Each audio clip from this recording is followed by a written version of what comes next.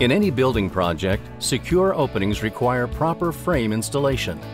In this video, you will learn how to prepare, install, and verify the proper installation of a Steelcraft door frame. Locate the frame at the door opening location. Verify the frame opening number to actual opening location number. The two should match. Next, compare the handing and size of the frame to the drawing. Also, check the hardware schedule. Contact your Steelcraft distributor if information does not match. Verify that the proper hardware reinforcements are installed on the frame. Also, verify the hinge size, strike type, and closer mounting. For this installation, we're using a 4.5-inch hinge, an ASA strike, and both regular arm and parallel arm closer reinforcements. A standard 5 3/4-inch steel stud anchor will be used when your wall system consists of a 3 5/8 steel stud using 5/8-inch drywall on each side.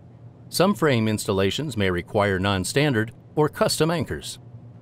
For this installation, we're using both standard steel stud and wood stud anchors.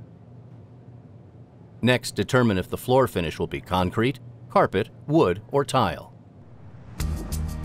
Always verify floor conditions to the drawing before setting the frame.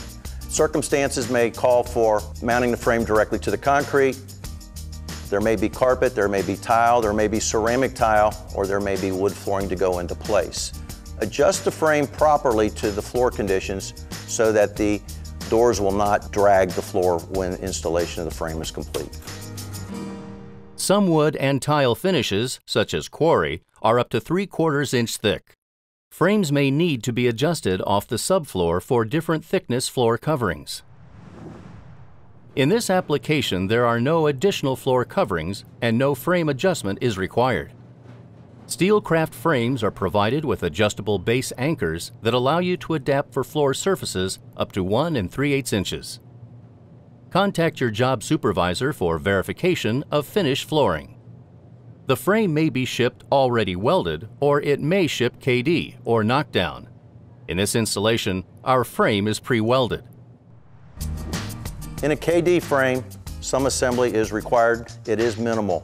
Slots and tabs go together. The most important tab connection is at the rabbeted part of the frame, and those tabs should be bent in an outward position.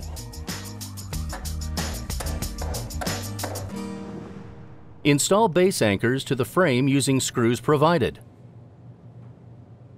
Pre-welded frames are transported to the job site using a shipping bar to prevent the frame from twisting in transit. This bar is not to be used as a spreader bar to set the frame. The shipping bar comes welded from the factory. It is important that it is properly removed by grinding off. Do not bend or twist off. At this point, the steel studs will be in place, leaving out the studs around the rough opening. Stand the frame up in the wall line at the proposed location. Using a proper size spreader, place it between the hinge and strike jambs at the floor. The spreaders must be cut squarely and accurately. This will help in aligning the jambs as they are anchored to the floor. This is very critical. Make sure the frame is positioned to allow for the thickness of the drywall.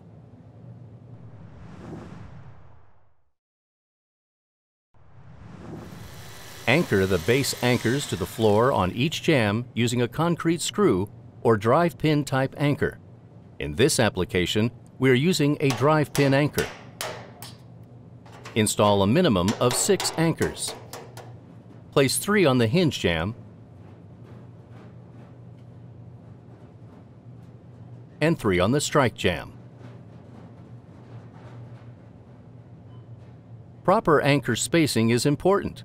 An anchor must be above each hinge and directly across at the same height on the strike jamb. We're installing a 7-foot frame in this application. Frames taller than 7 feet 6 inches will require additional anchors.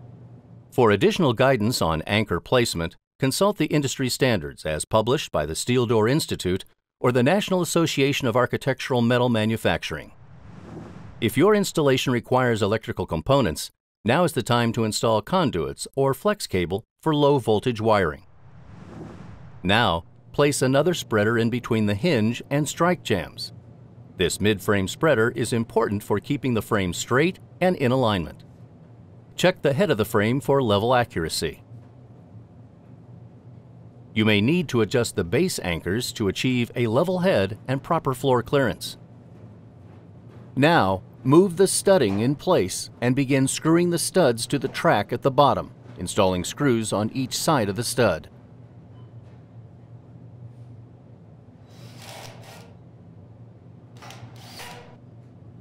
Once the base of the stud is anchored, proceed with securing the studs against each jamb to the top steel stud plate.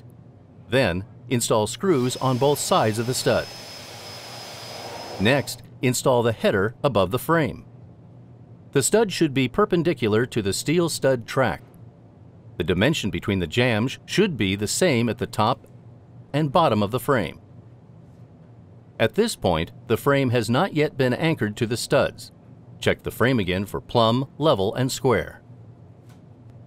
Go to the top steel stud anchor on the strike jamb and secure it with the screws. The hinge and strike jambs should be plumb in all directions. Position the top of the hinge jamb to the stud so that it will accept the proper thickness drywall on each side.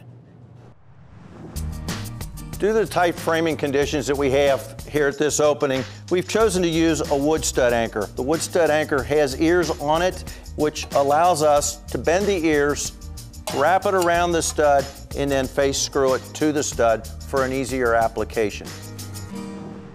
Now, bend the anchor ear around the stud to hold the anchor in place. Attach the anchor to the stud with the screws provided. Once the anchors are secured, check the frame for plumb. Making sure the frame is plumb, level, and square ensures that the door, once installed, will operate properly.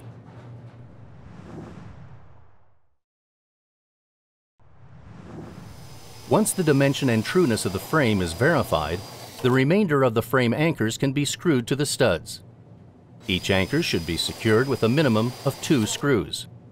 When using wood stud anchors, be sure to bend the ears tightly against the stud.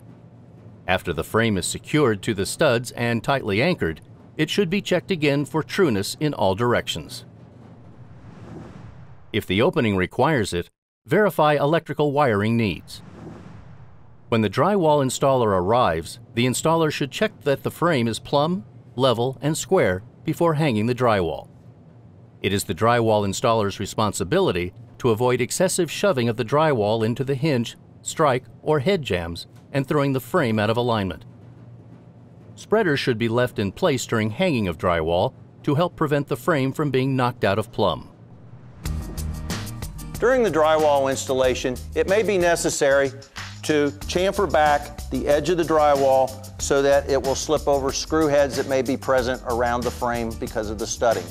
As you install the drywall, gently work it in and around the frame, trying to avoid knocking the frame out of alignment. Once the drywall is in place, replumb the frame and then anchor off the drywall.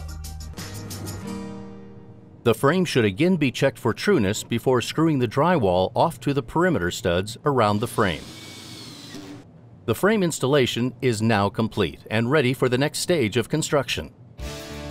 If you have any frame installation questions, please contact your Steelcraft distributor or project job supervisor for assistance. For more information about Steelcraft products, please call Steelcraft Customer Care.